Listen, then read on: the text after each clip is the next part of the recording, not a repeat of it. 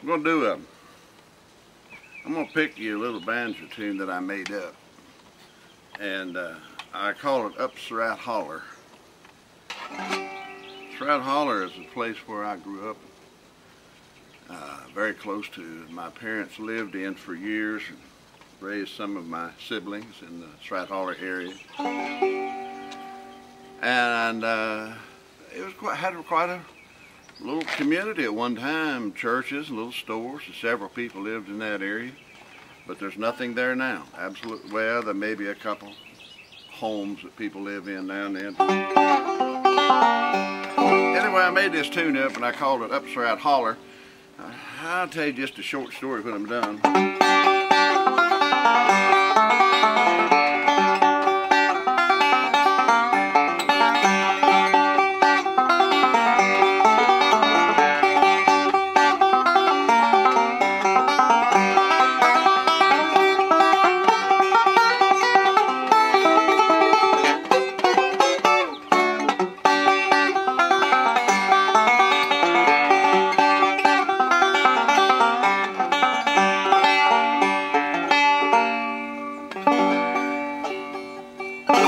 I need to practice some more. I'll be doing that. I'll get better maybe.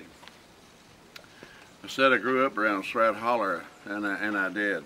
I was a little boy, me and my nephews and cousins would walk over the hill to a place called McGee Creek, and we would swim at a location called Bird's Rock. And it got its name from a guy by the name of Bert Farrell, who lived there many years ago. For a long time, it was the foundation of his home there, but we swam at Bird Rock. That's where I learned how to swim, in fact.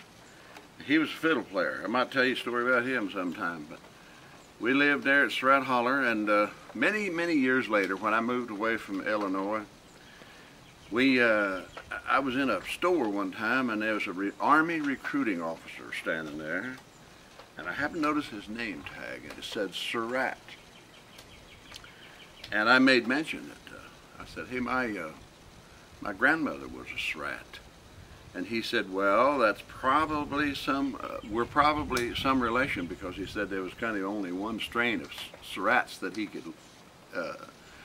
could find, and sadly, it's the same Surratt that in Washington D.C.